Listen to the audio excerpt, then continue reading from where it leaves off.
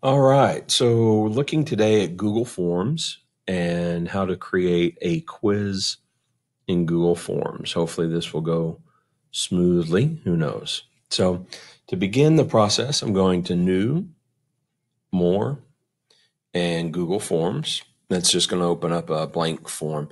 Now, I am creating this in a shared folder, my tutorial folder. So that's why I get this create and share button. But you won't have that unless you create it in a shared area. So here we have the form. It pops up untitled form, and you have it here again. You have your settings, a preview, way to make changes here in the colors in the background, questions, responses, your questions here. And then over on this side, you have your add objects selectors. So we have quite a variety of different things. I do like this duplicate feature here. So once you create one question, you can duplicate it and you don't have to repeat putting in information, trash to get rid of a question.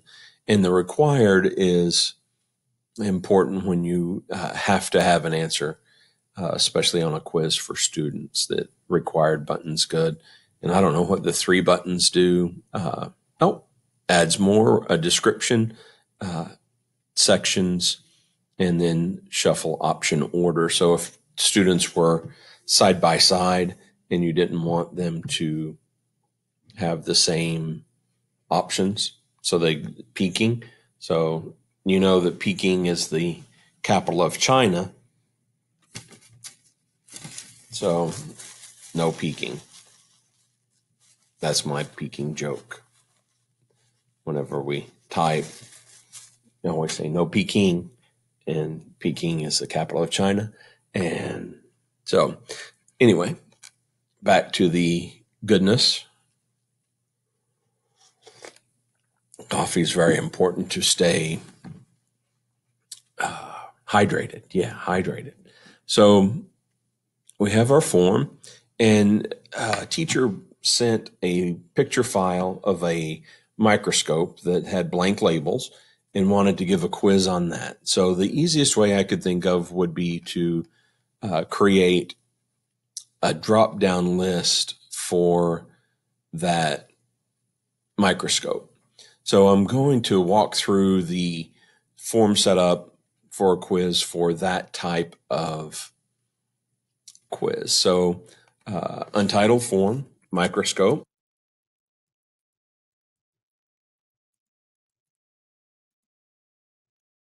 How about labeling microscope? Microscope, label a microscope. It's a good idea to have a plan in place before you start. Now, I've done this once, so I do have a plan in place. So label the parts of a microscope. Choose from the drop down menu, drop down list. So my first question is a short answer, and that's going to be first name. Now, if they're in Google Classroom or in Google, you can set it to collect their information. So you may not need name boxes. I'm going to add a question and last name. It is a short answer, and it is required. Okay. So next I need to add my picture of the microscope. So I'm going to add my image. Now I had saved this to my Google Drive earlier. And here it is, microscope, and select.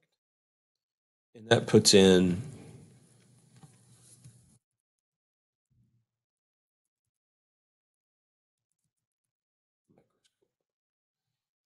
I need to get that a little bit larger. So it seems small to me. So I'm going to Use my corners to increase the size.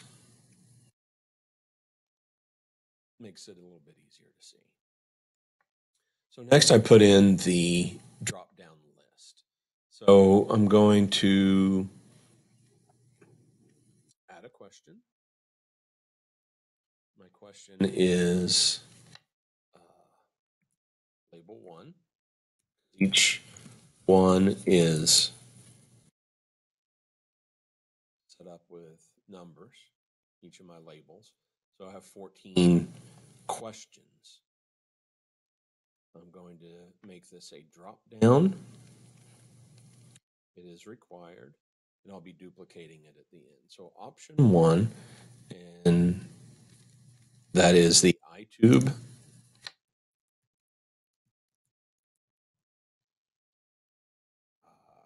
Option 2, rotator.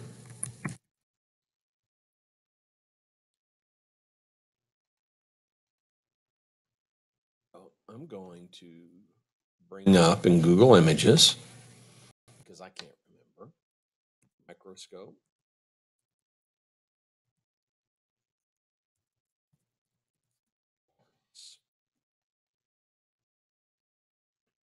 Basic microscope parts, ocular tube.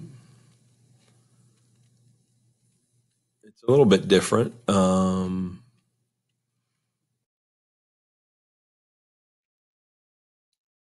That's called the nose piece, and then the objective lens. So I'm going to head back to my form.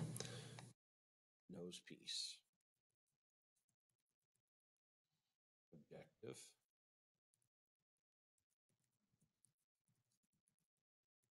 Lens. Number 4 option. We have the stage and stage clips, and then the illuminator. So stage clips. What one is that one? Oh yeah, 3 lenses there, and then stage clips.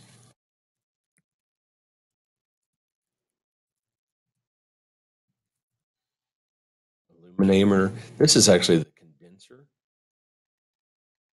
Condenser. Spelled that right. Illuminator.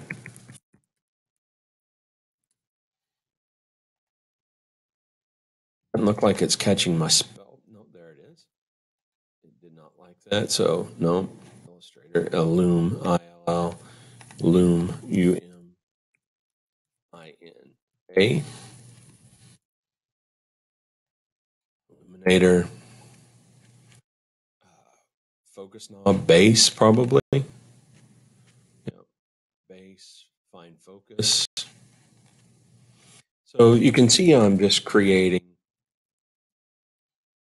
all of my choices. I'm going to stop here, but you get the idea.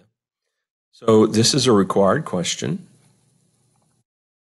Drop down, looks good. So I'm going to duplicate it. I have 14. So I duplicate it, label 2.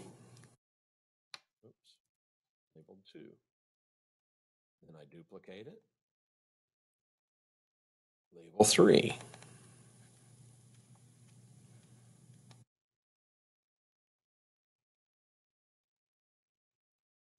There it goes. And duplicate.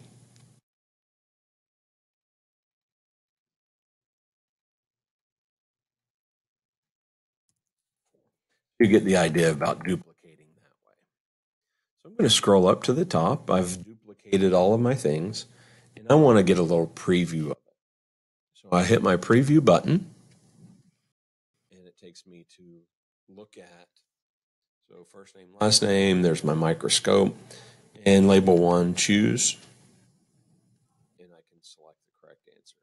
The star does denote that it is a required question. So pretty easy setup that way. I'm going to go back here to edit it again.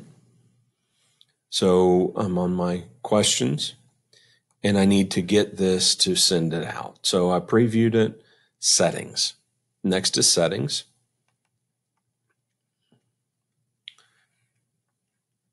collect email addresses, restrict if it's for a specific thing, and then responses there, presentation, and we are doing a quiz here.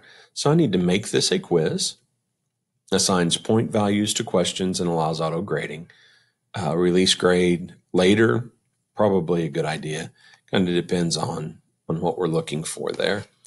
Respondent can see missed questions and all of that. Yep. So I did make it a quiz. I need to save. And it takes me back in. And I need to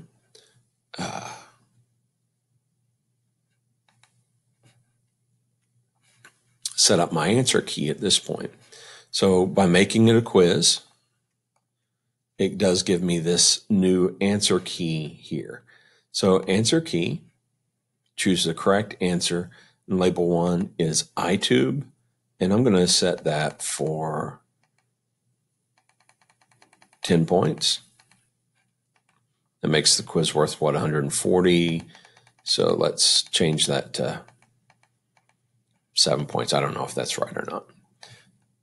Label 2. So I click onto that question. It opens up my answer key, and answer for number 2 is the nose piece, and we did 7 points.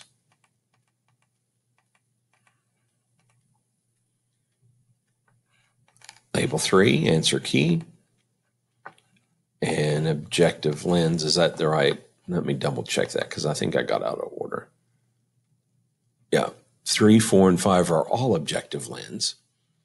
So I set that up, get my questions and my answers going that way. And, oh, you know what I haven't done? I haven't named my form up here yet. So I just clicked up there, label a microscope. Pretty cool. So settings, quizzes. Yep. So we're looking good there. I'm going to just X that and preview. Let's take a look at it again. Microscope. You have this, but now you see here the points have been added to it. I didn't add any points to 3 yet, so that's why it's like that. But it's looking good. I'm going to click back here to edit and send. I know it's not ready, but we're going to go ahead and send it. And I want to send as a link. You can embed it. So if you create like a Google site, you could embed this onto a site and just give them the link there. Here's the direct link to the form. I do like to shorten the URL when I can. It just makes it a little bit cleaner and easier. So I copy it. And I still need to get that to the students. Now, they don't all have email addresses. 8th graders do. So the 8th graders could have you email it. Otherwise, you'd have to share the link with this form. Okay, so there's my link. So again, I'm just going to right-click it and copy it. I can hit the copy button here. And then I'm going to close out of this one. So send form. It just takes me right back into the form. Now, I have Google Classroom, so I'm going to go into my classroom.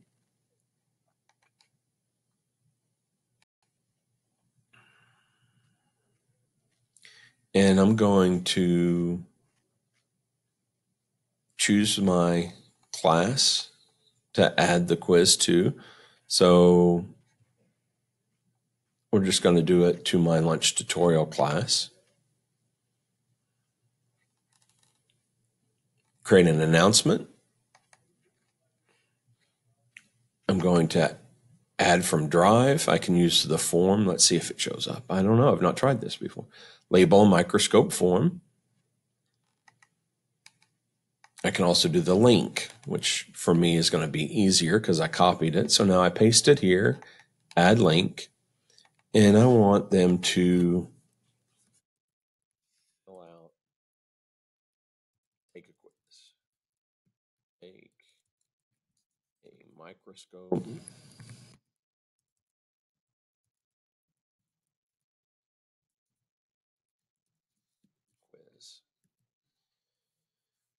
I post it up. It gives them the link to follow. So now when they click on it, label the parts of the microscope in the drop-down list. Your email is recorded. Switch accounts. First name, last name. There's the picture. Label 1. Label 1 is the eye tube. So I choose eye tube. Label 2 is the nose piece. Label 3, the objective lens. 4, objective lens. And then at the end of this thing, we hit submit. Oh.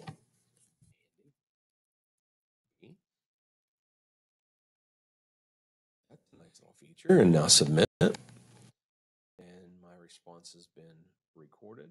View score. Total 14 of 14 points. Because I didn't set up my points for the others yet. Now when I go back in here to my form, my original that I created, you can see responses. See responses to each question, individual, total, and there's a summary. So it gives me the score and then what I got right. I can see all the questions. Pretty nifty stuff. Then back to questions here. So that is how to create a form in Google, or how to create a quiz, in Google Forms. Thank you for following along.